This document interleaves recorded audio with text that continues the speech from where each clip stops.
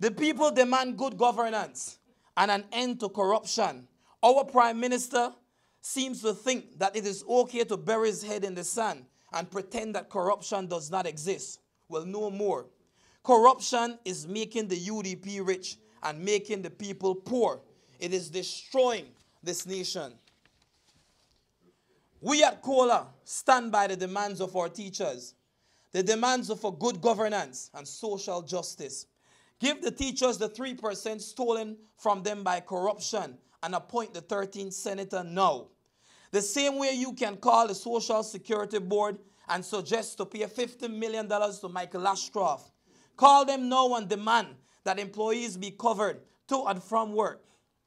Appoint the Integrity Commission, a real one, not a bogus one filled with UDP cronies. Pass the Hush Bill. Stop playing games with our poor people.